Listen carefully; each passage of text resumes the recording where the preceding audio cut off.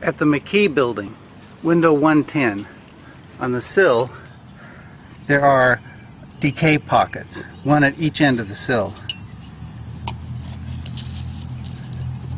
Here on the left-hand side of the sill, the decay pocket is at least 3/4 of an inch deep, where the sill joins the window frame jamb.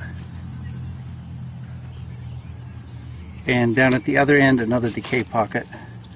This one's deeper, at least 1 1/4 inches deep. So I'll stabilize the decay pocket for future work. And the method is to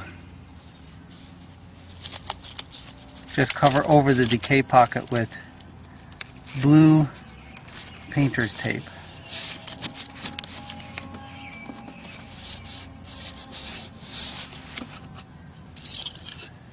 And burnish that down so that the tape sticks really well all around the perimeter of the tape. And then paint right over the tape with the top coats of paint that will protect the rest of the sill.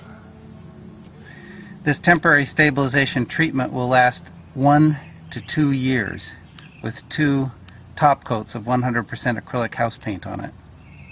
And then I'll also put this as a repair item on the maintenance program list of projects that needs to be done.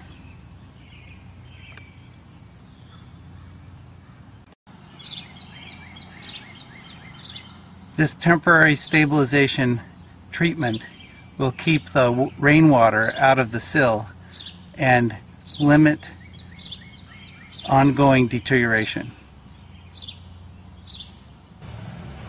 So painting over the tape will give it some protection from the weather for about a year, possibly 2.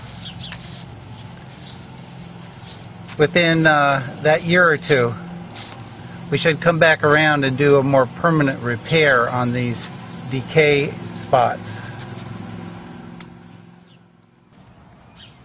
Painting over the blue tape will give it some resistance to the weather, and then within a year or 2 the tape and paint will be easy to remove and do more permanent repair to those pockets of decay.